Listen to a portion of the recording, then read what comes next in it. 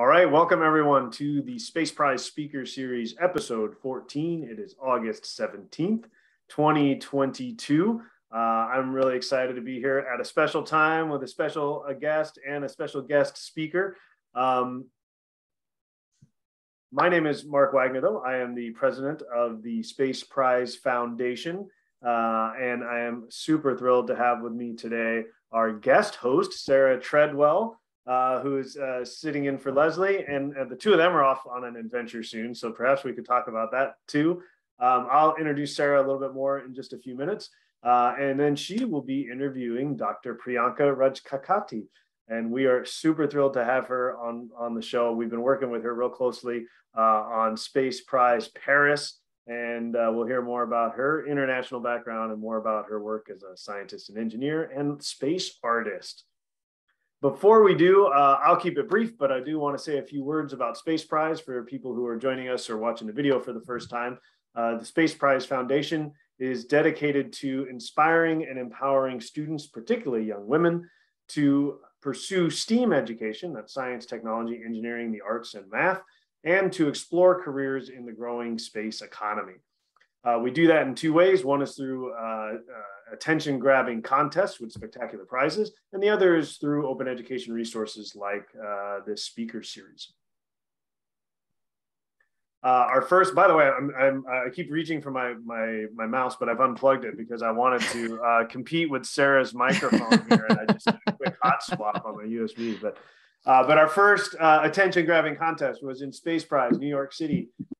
We worked with public schools in the 5 boroughs of the city. We had an essay contest and a video contest, and we sent finalists, 25 finalists, 5 from each borough, to a simulated mission to Mars at the Challenger Center there in the city. We sent 5 winners to Space Camp's new LIFT leadership program in Huntsville, Alabama, and 5 of our winners actually went on a 0G flight in May. They got to fly with Star Trek's Denise Crosby and our own executive director, Kim Macharia, and it was a really fantastic experience for all of them. And all of the winners, including the Space Camp attendees, are paired with a mentor who's an influential woman in the space industry for the next year.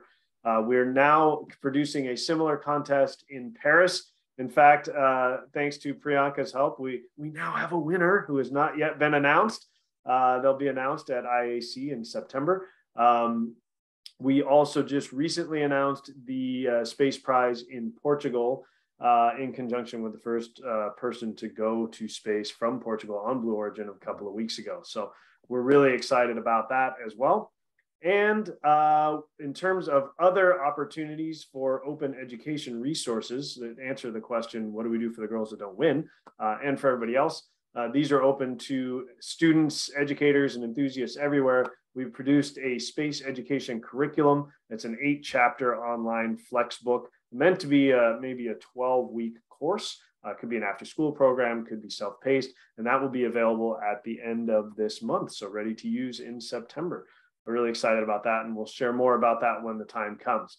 I should also, of course, share that my book on space education is just now out, available on Amazon. So you can learn about a handful of academic studies around how best to prepare students for this growing space economy and also for humanity's rapidly approaching multi-planet future.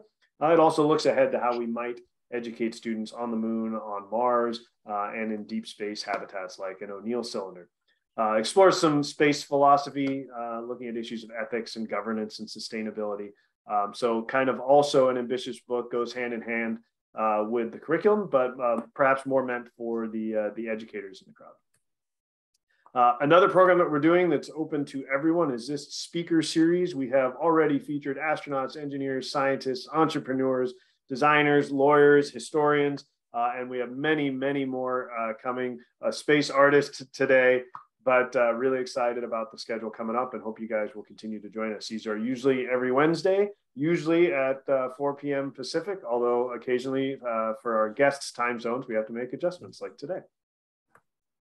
Now, while you're participating, please feel free to participate in the chat, share your own ideas there, share reactions to what the the guest and the host are talking about, ask questions. Feel free to use the raise hand feature, or to physically raise your hand, or even with a small group like this to unmute and interject, as long as it's not disruptive. We might invite you to share the screen. Sometimes the participants share really cool stuff too. So happy to hear from you guys during all this, and definitely be prepared to ask your own questions. Ask anytime. We'll also save some time at the end for participant questions. If you do need help, just ping me in the chat or use the help feature, which will more or less do the same thing. The last thing I'll say is that we do deliberately leave some wait time. So if there's a pause, we might be waiting for our guest to say more, or waiting for one of you to say more. And this being a remote situation, don't want to jump in too early. So there may occasionally be wait time.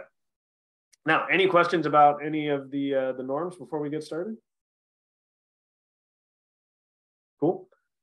In that case, I want to introduce Sarah Treadwell, aka Space Case Sarah. She hosts the Space Case Sarah show on iROC Radio, and I think you will often find her on other shows there as well. We're really excited to have her. She is also a scientist and a communicator. She is pursuing a master's in science communication right now, and has let on today that she's applied to a PhD program. So yet again, our guest host is, I think, someone who might need to come back and be a guest as well someday. Like myself, though, she comes out of English literature and creative writing, and I think that's appropriate and she's a musician. I think it's particularly appropriate for interviewing today's guest, who is a scientist and artist herself. So thank you, Sarah, for jumping in and filling in for Leslie. Well, thank you for that lovely introduction. Yes, I'm really excited to interview Priyanka, because, we both have an intersection, if you will, of artist backgrounds. So I will introduce Dr. Priyanka Rajkakati. Sorry. Let me get to my notes here. So Dr. Priyanka is an Indian-born French space engineer and artist interested in the intersection of art, technology, and space. In fact, she has artwork currently on board the ISS via the Moon Gallery project, which is her background, her screen right there. And of Assamese origin, she has traveled extensively, including a high-sea astronaut's simulation in Hawaii, looking for inspiration towards understanding how art and culture can contribute towards sustainable space exploration. With a bachelor's degree in physics from St. Stephen's College, Delhi, followed by engineering degrees from Ecole Polytechnique and ISAE Supero, she completed her studies with an industrial PhD from Saffron. A co-founder of the exploration company, she is currently working in an advisory role for art and business development in India. And because she's not doing enough, in parallel, she is researching the socioeconomic dimensions of large-scale floods and space-based mitigation techniques from back home. So she's currently actively involved in STEAM outreach through channels like the SGAC, IAF, and Homeward Bound. And she has won numerous awards, including the Forbes India 30 Under 30 list and the 2021 Carmen Fellowship. Woo! That was a lot. Welcome. It may be safe to interject that she is also our local facilitator for the Space Prize Paris. Because she's not doing enough. Welcome. I mean, we do. Thanks so much for the intro. And we do have a lot of hours in the day, so. Yeah, right. Do we? So yeah, like I was saying, we have kind of a similar interest in that we really love space and space science, but we also have this desire to be performers and artists. And so we have some questions here, and I guess this is a really good place to start. Tell us your background about being a scientist and an artist. You know, I started in music first and then went into science, but it seems like you might have had the flip-flop path where you started in science and went back into art. So that's actually not true. I did start with design. Okay. Nice. So just to give a bit of a background, I'm from India. I'm from the northeast side of India called Assam. It's where 1/8 of the tea comes from. So the English breakfast tea is not really English breakfast. So, and So growing up, I didn't actually grow up in Assam. I grew up in New Delhi, the capital of India. But I was always kind. My parents, I'm really thankful that they made sure that me and my younger brother, we were always entrenched in the cultural aspect of our backgrounds growing up, the Assamese culture. And I guess that sort of also influenced a lot of the way in which I used to think as a kid, so I was that one kid, who would do all the posters in the school, but was also good at math. And in Asia, especially back home in India, if you're good at math, it means that you're not going to, start your career with an art degree. So, sure. But I did sort of, I applied to like a lot of things post school, and I got into this really cool design school called the National Institute of Design, which I did attend initially. I tried to attend the first year, but then I immediately realized that it was too early in my life to leave behind science, because, you need to learn the basics. You need to learn your math. You need to learn your Gaussian curves. You need to understand the basics of analysis. So I left the design degree, and I instead decided to pursue physics. And I was a good student, so I sort of went forward in that momentum. And then after physics, I decided to delve a bit more into engineering, because it was very hands-on. And so that's how I moved to France to study at the school called École Polytechnique. For the name, which is Polytechnique, means that you get trained in several different things.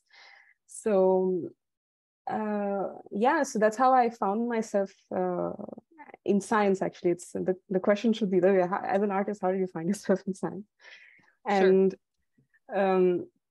So that's and then I continued in that momentum with, did a PhD, etc. And now I felt like, okay, I learned a lot of science, a lot of technology. And for me, I don't see a reason why, if you study science, you have to stay in that field for earning your money, your day-to-day salary. For me, science is just another way of expressing yourself. How Carl Sagan said that we are just a way for the cosmos to know itself. So you have the science way of knowing yourself, which is very logic-based, very structured, and everything else, which does not require you to answer why you're drawing something in that particular fashion. For me, that's the artistic bit. And I feel it's very important to explore our universe from both of these dimensions. And so, yeah, that's my journey in art through science. And it culminated this year in February with this piece of art on the ISS, which is currently there right now. It's going to be there till December. Which is amazing. And and it's so true. I think that like so often we pigeonhole ourselves and think that we have to just follow one track of, if I'm good at this, I got to do that. And if I'm good at this, I just need to do that. When really there's so much room to explore the whole range of all those letters in STEAM. And I'm so glad that you obviously got to do that too. So how did you get into creating space art? Like, when was the aha moment of like, I'm going to make space art? Honestly, there weren't a lot of role models growing up about art in space. I mean, for me, space was really about rocket science and sending astronauts or doing astrophysics. And then it was actually during my PhD, when I was PhD is that point in time when you start asking a lot of questions, not just about your research, but about life in general. Existential questions. Yeah. Yes. Especially when you hit that 26th year anniversary. And then, I mean, you can call it our quarter life crisis, right? I was not in my PhD with mine, but go ahead. Well, it does retrain you to think in a certain way doing a PhD. And so I did ask a lot of questions. I was studying a lot of these models, and it was something I'd been doing even as a kid when I'd learned to code. So the one example was so this is the beginning of the story which led to this artwork in space. So I was learning to code, and one of our assignments was to, pitch a project, program it, and get a grade. And everyone else was like, okay, database management systems, or, you're solving an equation, etc. And I was like, hey, I'm going to use this to create some artwork. And so I started working on these mathematical equations. They're called hypotrochoids. What it is basically a simple example of hypotrochoid is the path of the moon, but around the sun. So around the Earth, it's almost like a circle, but around the sun it does something of the sort. So that's an example of hypotrochoid. But if you change the parameters, you get these really beautiful curves. And so I was experimenting with that, and I left it for a few years, and then back in my PhD, fast forward almost 10 years, I went back to it during my research phase. And then I found this call for artwork by this project called Moon Gallery. And I discovered it during one of the IACs, actually, the International Astronautical Congress, which is happening this year in Paris. And I attended the one, and Space Prize is actually linked to it this year because they're going to announce their winner for Paris there at the IAC. I think it's going to be a great opportunity for the young girls who get to attend it. And so for me, back in 2018, it was like a serendipitous occurring where I was just standing there, a newbie in the world of research, looking around me with all these cool people. There was Bill Nye walking by. And I was like, okay, so there's all this technical stuff. Where's the art? Like, I wish there was something more artistic in all of this. And then I just turned left, and on the door it said Space Art Conference in 10 minutes. Nice. And so I attended it. I got involved. I pitched my project, the project for this equation that I developed 10 years ago. Got selected. I developed it a bit more, added that story element to it. And voila, I had the first time in my life, an artwork that I was actually pitching to an exhibition. And that exhibition was like space itself. So it was like a tearful moment for me. Aww. And speaking about tears, I mean, as an engineer, I've been part of some projects. For example, this CubeSat, which was already launched from the ISS in 2017, and it was cool. It was like really nice to see it launch. But this year in February, when I saw the launch with my art inside, I was in tears. Aww. And it made me realize how we connect way more to like a personal project that you can send to space, So something that's been stuck in my mind for a while now, how you can personalize your experience of space instead of just being very hardcore engineering, etc. You're reminding me of, how Carl Sagan had to beg NASA to turn Voyager around to take pictures of, the solar system selfie, because all the engineers were like, there's no scientific practical purpose to this. And there is something so unifying about art and the human expression, even in space and engineering and sciences. And it kind of makes me think of a conversation I was having with someone recently about how some of those really early cave paintings have, the outline of handprints. And there's no reason, we have, to our understanding, why they would have done that other than just to express themselves. So it's something so innately built in us to express ourselves through art. And I think that that's so, I can see why that would move you to tears. Let's see. I'm going to skip to this question quick because you're kind of answering some of them as we go along. What were some of the obstacles or challenges in your career that you feel like you've had to face, and how did you overcome them? Oh, as a woman, as an artist in the space domain, no challenges. Okay, good. Let's move on. No. I see a lot of people laughing in the audience. I'd love to hear your experience as well, by the way. So yeah, it was kind of, I mean, I turned 30 recently, so my second midlife crisis. but you feel calm once you hit that you blow off those candles. And so I was just reflecting on how, I come from India. I've grown up there. I spent a good chunk of my childhood, all the way to my 20th birthday. And, India has a reputation of being not very safe for women, etc. But then I just realized that actually in India, I didn't face that much of an issue. It was because I was, a top student in a top school, in a top college, from a comfortable family background, etc. It's when I moved to France, when I was suddenly pushed into this, where I study. It's a great school. But it's a military school, and we don't have many women there. So I was suddenly pushed into this category of one of the 15% women from a colonized country, an artist, the lowest grade that can be. So it was kind of a challenge to, just, it's a lot to handle at the age of something like 21. So I had to really defend my place as an artist and say that, it's not that you're not learning science just for science. And actually, a lot of the alumni from this school, and a lot of schools around the world, you can also trace it back to Newton if you like, they didn't actually study, a Bachelor of Science.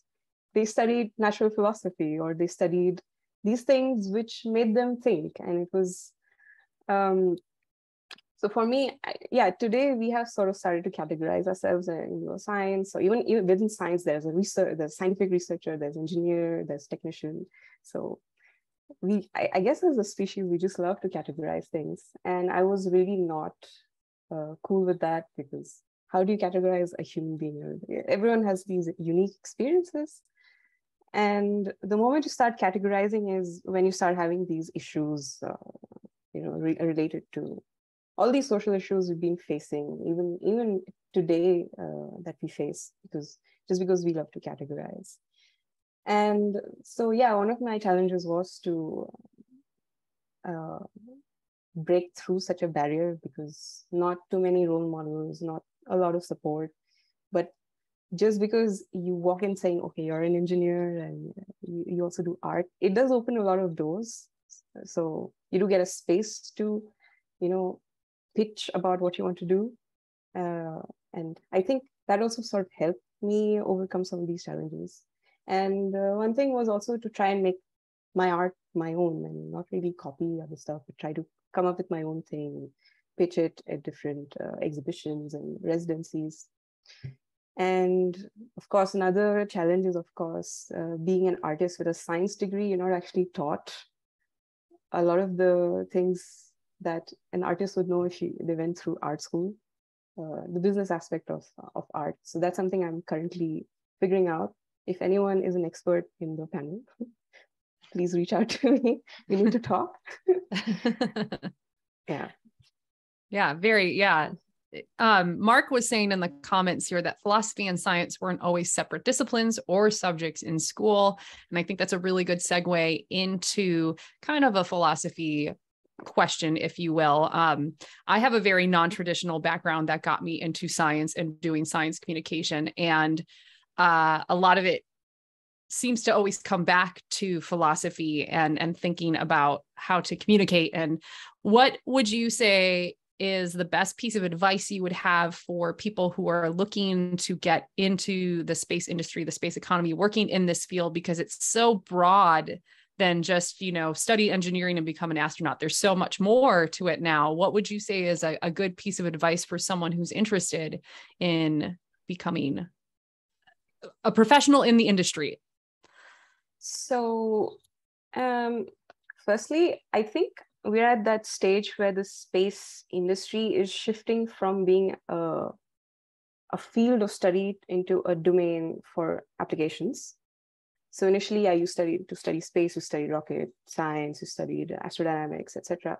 But now you don't even have to do that. You just need to know some basics and then see how you can apply your field to that. So you have medicine, you have psychology, you have art, you have business now with all this new space coming up with the $360 billion economy that I've been reading everywhere.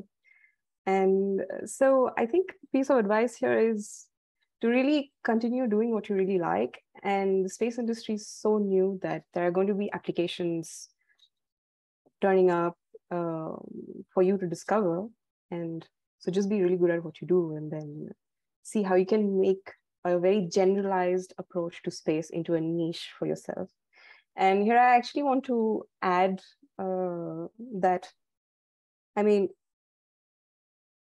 at the end of the day, when you say, qualified to work in space, what does qualify even mean? Like, who's Right. qualifying you, and what does it mean to be qualified? Because, at the end of the day, it's not just about what you bring to the table, but also how you can make it relevant to the others on the table, and how you can fight for your place on that table. So I think a lot of creativity is going to be required for that, because we do face this challenge today about being forced to follow a certain section, but then you just have like 10,000 people doing the exact same thing. So you don't really have a niche that you can use to your advantage.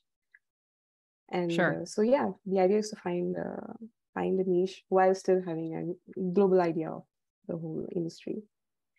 And the last point here would be,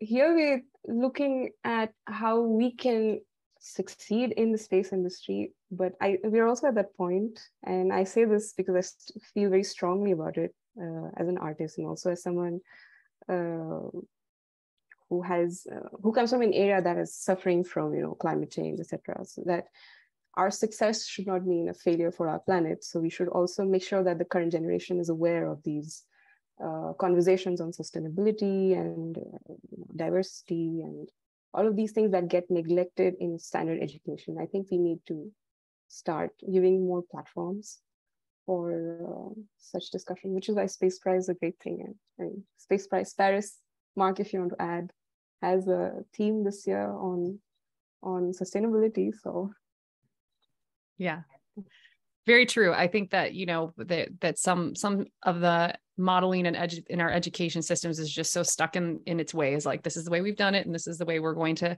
just keep doing it. And my relevant experience to that was being trained a classical musician, which, it's Mozart and Beethoven and stuff that, they're classics and they're great. And it's a great starting point, but then we break the rules and we learn different ways to perform music that breaks those rules. And coincidentally, I've actually found a lot of weird parallels in science with music, particularly Western music, because that's what I studied. And I'm pretty sure the students around me thought I was like so weird in my chemistry class, because I was like, oh, how like a 2 atom wants to go down to a 1. That's how a chord likes to resolute in music. And they're like, what's wrong with this girl?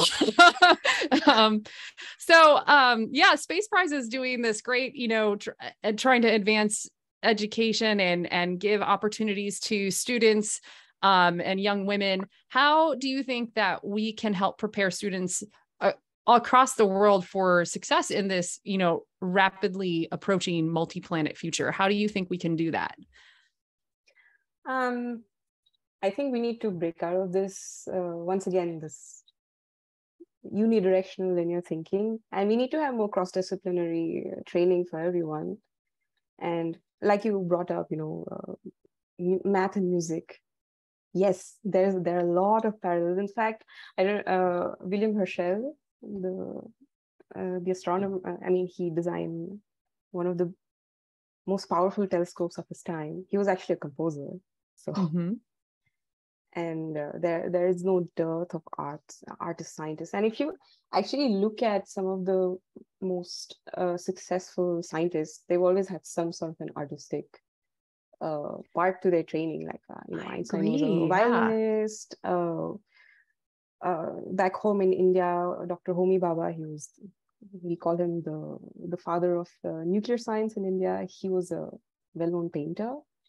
And even today, if you look at the ISS and Thomas Pesquet, he played the saxophone, right, from space. So, right. Yep. I think it's very important to have this cross-disciplinary training, because it also trains your brain to think in a certain way. And also gives you a bit more of empathy for the planet, I feel, because you're seeing beyond just the equations. You're seeing the planet for what it gives us, how it sustains us, and we don't have a planet B.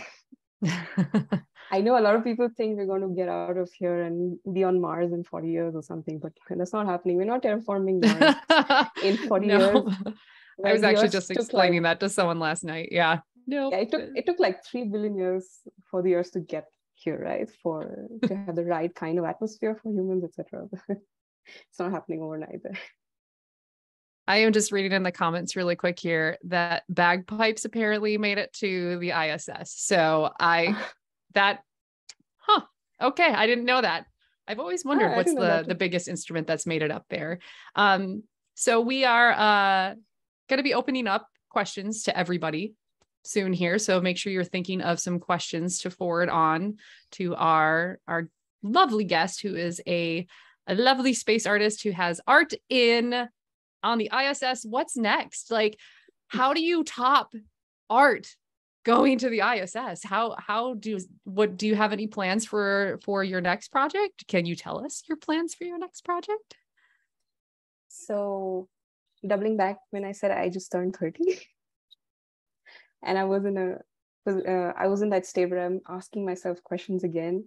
And I feel like, okay, I wanted to do art, now it's in space, etc. I wanted to be an astronaut as well. Like, who doesn't want to be? But with all of these space tourism, opportunities coming up, which I hope will respect the planet. I keep going back to it. I mean, I guess we don't even need to be hyper trained astronaut anymore to just go to space eventually. And so for me, I sort of took a backseat from a lot of this technical work that I was interested in. And right now I'm focusing a bit more on more emotional aspects of my research. And so right now what I'm concentrating on is I'm going back to my roots. I'm studying Assam. Assam is where I'm from, like I said. And it's actually known for not just for its tea, but also the worst flood situation on the planet. And it's been getting worse over time because of climate change, and the erratic behavior is evident, not just in terms of where the floods are happening, but also the scale of the floods and the duration. The monsoon period is getting, haywire. So I wanted to also study how you use space technologies for, just helping out with preparedness, with disaster management, not just once the flood has happened, but also how do you improve your early warning systems, etc., and how you can use that for influencing policies, for giving a better chance to people to survive these floods. And so that's my next step, looking and also creating an art project out of all this amazing satellite imagery that I'm looking at every day. Yeah, that's super exciting. And also, I think that's a great thing to find something that gives you a little bit more personal meaning and purpose, because I don't know if other people listening have ever had this, like when you hit that culmination of something you've worked so hard for and it comes and it goes and you're like, now what? Having something to pour yourself back into is always very helpful, at least for me. I'm also reading in the comments again that the bagpipes apparently are still on the ISS. So I guess if we want to start a mutiny on ISS, bust those out, because I am not a fan of bagpipes whatsoever. Sorry. I think they're just bad. They're out of tune. But there are other instruments on board. Yeah. So, if we could ask, anyone who would like to raise their hand, ask a question, go for it. We would love to hear from our audience and whatever philosophical question you might have.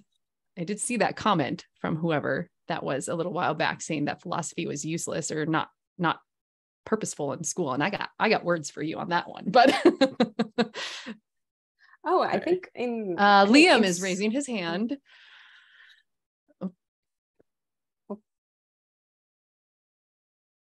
Unmute. Hello, hi there. Yeah, so really excited for your project that's on the ISS, and a couple of questions about that. One of them is, yeah, that must have been quite an amazing thing to sort of get involved in that project, and obviously to know that your artwork is. Well, a question, do you know how frequently that artwork is above your head? Because I can show you. Yeah, no, so the ISS orbits 16 times every day, but not every one of those orbits, it's above you. And I'm curious, a couple of questions. Have you actually seen your artwork in the skies above you as it's passing by? So you've done that. So I went to this app for the ISS tracking. I'm going to look up yours just after this one, because it seems even more exciting than just being told the coordinates where to look at. And yeah, I did it. I was, and it's always like so exciting to see that point in the sky with a bit of your own skin cells, because I made it by hand, and I always ask myself, I'm like a pseudo tourist, like a pseudo space tourist, because I do have my skin cells in space. And as an artist, I try to close my eyes, and I try to create the link with those cells that used to be a part of me at one point. And I think that's very moving. I love that. That's what you bring to that moment. To me, that is what it's all about. It's ourselves being connected to that disconnected point of light, except that you can center yourself and realize that you are so connected to that. Just to give you a little bit of an idea here, you're in Toulouse, right? Yes. So this calendar is every single time your art is above you. That's amazing. It shows the next approximate 2 weeks and every hour of the day. And everywhere there is a big circle, that means your artwork is going right over your head. And you'll see most of them are in the daytime right now. The little circles means it's further, it's lower in the sky, closer to the horizon. And you can see, there's some visible passes coming up in about a week or so. So this is what the ISS above does. It actually gets you present to every time that thing. That's amazing. Yeah, I'll send you that link afterwards, so you can you'll have that calendar. But the other thing it does is every time your artwork is above, I'll do it on this one. This is the ISS above. Every time the artwork is above it, let me switch it back to me and switch me back there. So every time your artwork is above, this thing does that. Oh yeah. I read. Yeah. Okay. So you're that live, right? Yeah. Okay. So, but really, you answered my question, which was how connected you feel to that point of light. You made it so clear, and that's why I have this point of light on the ground, so to speak, on the ISS above, so that people can say, hey, they're above me right now. Those people, us, we're all part of that, really. And so I'm really excited to research more about your artwork. I put a link to the gallery called the Moon Gallery. And incidentally, because Space Prize is about women in space, I love this project because I do have a complaint here. If you go to Wikipedia and you type space artist, you see a list of men. Oh, no. And maybe one woman, Nicole Stott, but she's an astronaut. And no women on the Wikipedia page. So this Moon Gallery, basically, if you go online, is a list of about 100 artists, and more than half of us are women. So it's I just find this amazing, and the curators are women. And it's a great project. Brilliant. That link didn't work for me even when I cut and pasted in. So I don't know if you want to double check it or Copy it All in. right. I will send it again. Yeah, I saw something on LinkedIn. And Guillermo's got But, his hand up too. Yeah. Yes, he does. Yeah. And I'll lower my hand, but thank you. I'm thoroughly love your response. Thank you. And Charles is saying he needs to head out. So thank you for joining us, Charles.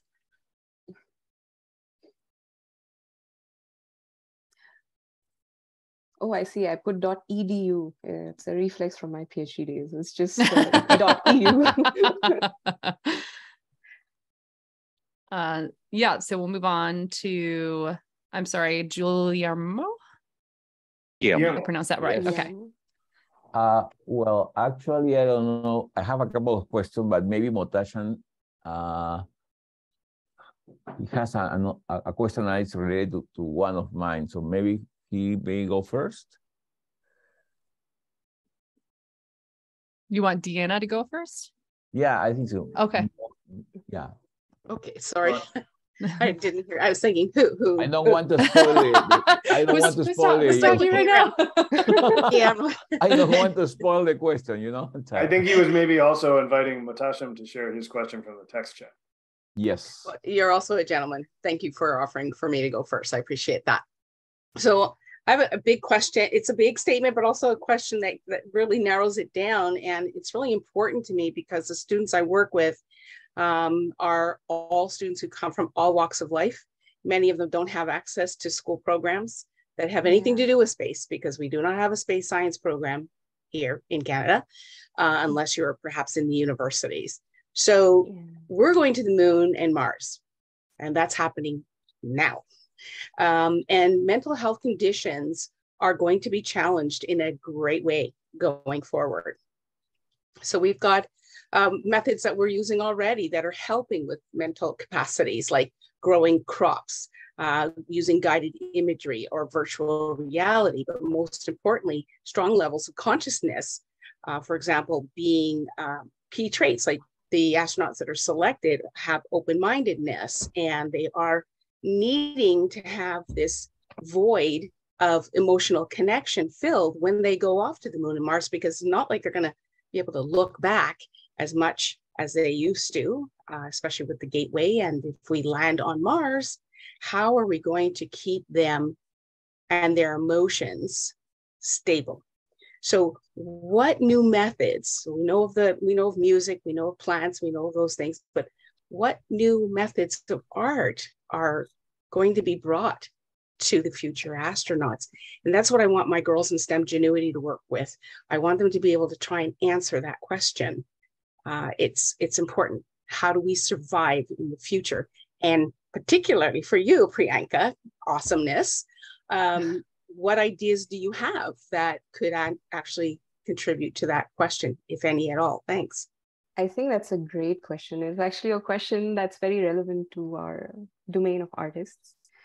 And so a lot of new tech has been explored. For example, AI is being explored for, creating that sort of a connection, like having a Siri on board, something of that sort. But also from the point of view of art, we were thinking of, how if you could create like a hologram that learns, the traits of your loved one, and you replay that. So it's not just like replaying a recording, but you're actually able to interact with someone. It's a bit creepy as a concept, but then I guess people. No, it's way cool. It's very Star Trekian, and bringing it into the future. I think it's actually a really good idea. I like that idea. And there are also. It's also about selecting astronauts that appreciate this need for being entertained in that way, where you have to create something like take care of a plant, etc. That's also kind of very creative, right? Because you see this thing growing, create a link with it, and I think these things are very important. And lastly, I wanted to add that in the beginning, you mentioned, how it's going to be a very tough environment to live in. So one of my questions here as an artist, because the role of an artist is also to challenge existing, strategies, is you have a bunch of people used to living in very comfortable environments, trying to think of how you're going to live in an extreme environment for a long duration. So why not, in this case, reach out and actually go study how people have been adapting to extreme environments in different parts of the world today, like deserts or mountains or isolated islands, etc. So, and through when you study these cultures, you also realize how important art is and how important it is to create, to keep yourself, feeling human. And space is also like a great place where you can challenge a lot of the existing ideas which you have. For example, recently I attended a student conference where someone pitched the idea of, on the moon you have lower gravity, so you could even maybe play Quidditch in space. So you're going to have all kinds of entertainment activities that are going to be influenced by these microgravity situations. And yeah, I mean, imagination is the limit, right? Because the sky is not the limit anymore. Great answers. Thank you. I will take them back to the kids this fall. And I love the idea of looking back at our Earth, because we forget that the answers are within. And we often look beyond before looking right in front of us. So I appreciate that very much. Thank you. I was going to chime in also, Priyanka, really quickly, and then I'll toss it to you, Giacomo, that you and I have in common doing an analog astronaut experience, because I also did an analog astronaut experience. And you touched on something that I learned very quickly there as well, that the people they select are going to have to be very well suited for this, because I learned very quickly about myself that I can't go to Mars. Nope. I did not do very well, even for a 2-week duration mission. And I'm still kind of processing that. And I have to write about that at some point. It did not go well for me, but I am like an extrovert communicator by nature. And so to not be able to directly communicate with loved ones, that was really hard for me, actually. Yeah. So anyway, let me toss it over to our next question. Okay, thank you. Well, actually, we share the same background. My first major was in music at Berklee School of Music, in songwriting and production, and then I moved to another stuff. Space could be really a pretty hostile environment for art in general. Music cannot be heard, in near empty regions of space. Painting techniques, the painting techniques are not being able to perform, do microgravity environment. Sculpting in space will be really a challenge and a mess in microgravity conditions. Beyond being digital, how you envision art?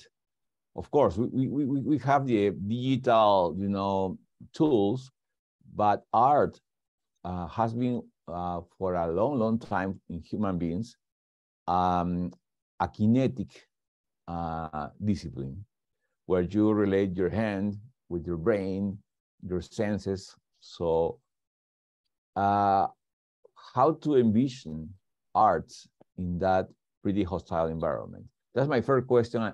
And a side note on that question is, how do you avoid the bias in your creativity? Because our baby steps on space, everybody, is shooting a picture from the James Webb Telescope, the moon, Mars surface, stars. But beyond that, when humans at the beginning of the art try to mirror nature, now are we trying to mirror the space in our creativity? How we avoid that bias in our evolution? So those are my two questions, please. Wow, I could do a second PhD on those two questions. Sorry.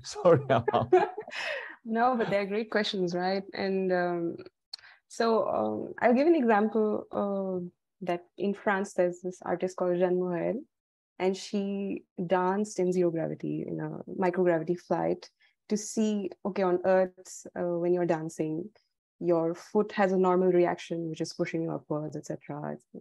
But in space, you don't really have that. So you have extra degrees of freedom, but despite that, you have a lot of constraints, so it's kind of weird that you feel like you can move anywhere, but then your center of gravity just stays where it is because there's no external force on it, etc. Going back to my physics here.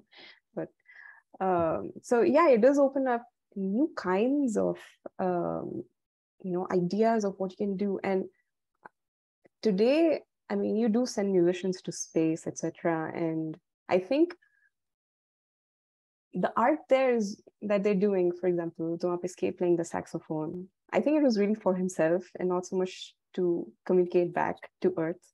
Even for me, art is sometimes a therapeutic way out of everyday life, So a lot of what you create in space is going to be for yourself. You can, of course, communicate it to other people if, God forbid, you're not alone in a capsule heading to Mars for 6 months.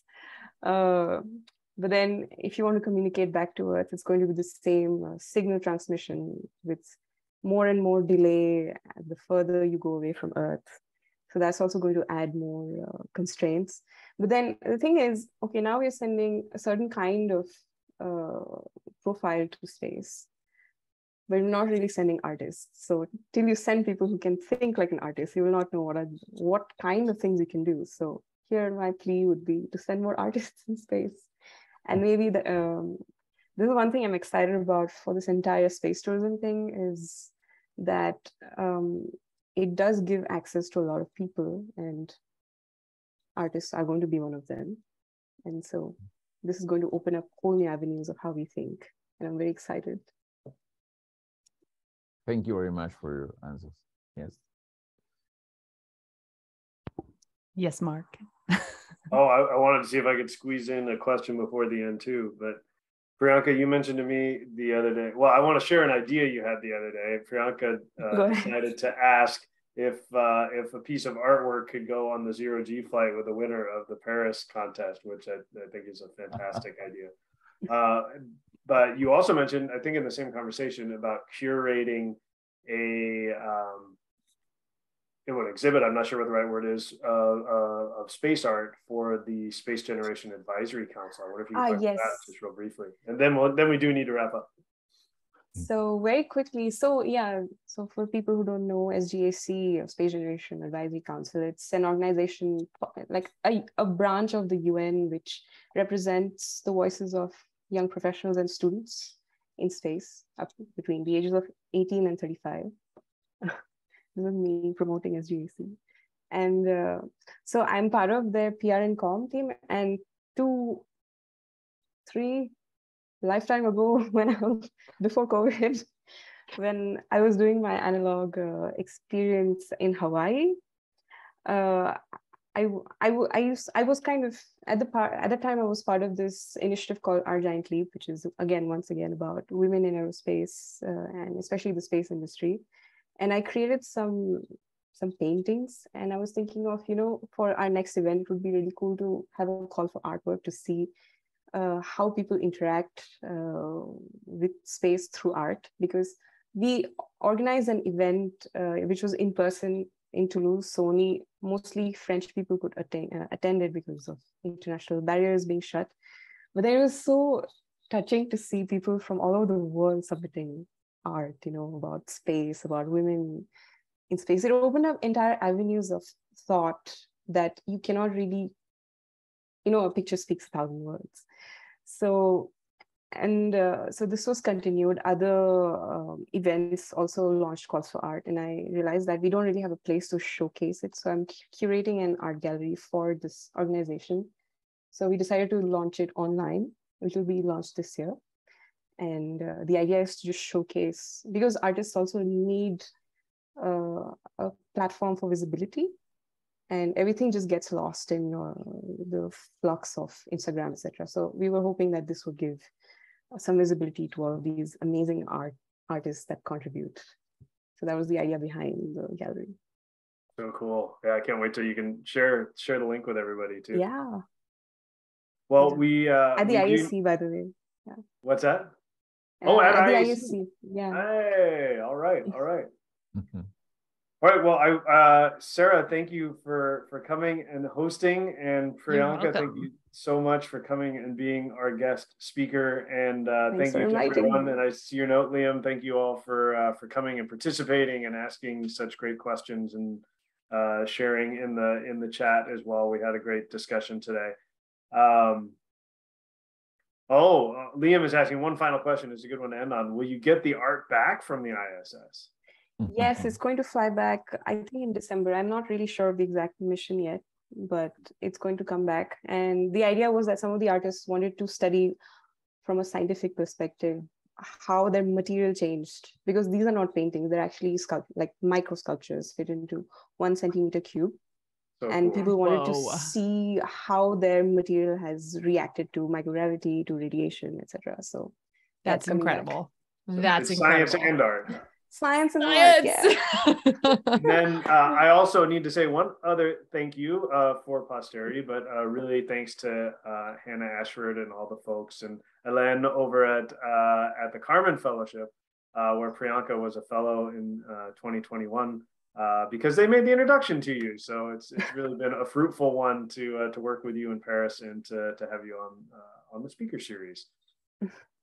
Thanks to Helen and Hannah as well for this opportunity. Well, I'm going to go ahead and end the recording, but as usual, I'm happy to stick around a few minutes if anybody wants to stick around. But thank you again for being here, Sarah, and thank you, Priyanka, and thank you everybody for participating. Thank you.